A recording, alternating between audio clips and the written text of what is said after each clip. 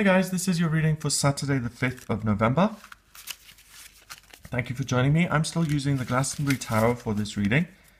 Let's have a look at what is coming up today. Beautiful image there, first of all.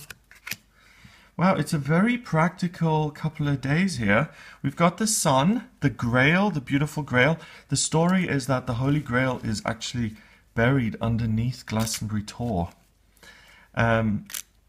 And I don't know if that's true, but there's certainly something about this place. When I first came to visit, I've experienced a sense of peace like never before. And it's known as the heart chakra of the world. And the energy here is just amazing. And in terms of my personal intuitive work, working here just takes things to a whole different level. And I'm just supported by the area. So here we've got the sun.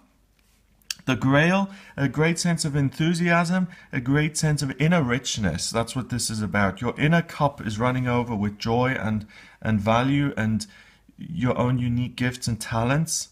And the Holy Grail is within. The next card is the Eight of Vesicas, patience. So, working on this inner fire, on this inner amazingness that you've got going on, which we all do, that unique divine spark of life.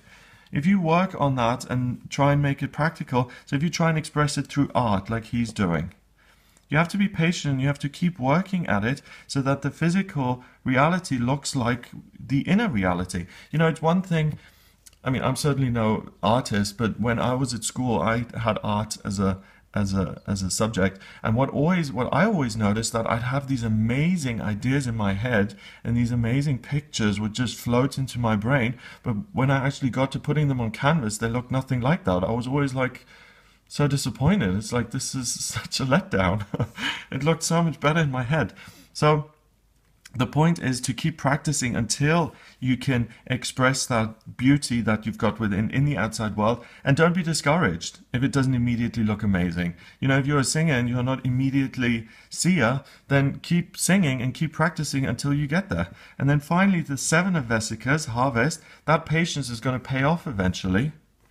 You will be able to smile and harvest the fruits of your labor, but you've got to keep at it and you've got to be patient. Things don't just happen overnight, and that's the message for today. So if you're someone who's working at something creative, or if you've been trying to get a certain job and it just isn't happening, if you're an actress and you're trying to make it work and you just get rejected at audition after audition, then keep at it. That's the message today. That whoever is watching this video today, the message for you right now, listening to me speak here, you're supposed to keep going. You're not supposed to give up yet. If you have patience and you keep working, you'll be able to enjoy the fruits of your labor eventually. So number-wise, we've got 19 and 8 is 27. And 7 is 34. 3 and 4 is 7, and 7 is about mind and creativity. So keep being creative, and keep being positive, and keep being productive. Eventually you'll get to where you want to go. Have a wonderful, wonderful day. If you need some support and guidance in terms of what your creative outlet should be, what your life purpose is, what your soul purpose is, what you want, what you feel you should be doing for work and money, and if you don't know exactly what that is yet, then please get in touch with me for a private reading. The website is gregoryscott.com. Click on the readings tab and you can order your reading with me there. Please remember to subscribe, and I'll speak to you tomorrow.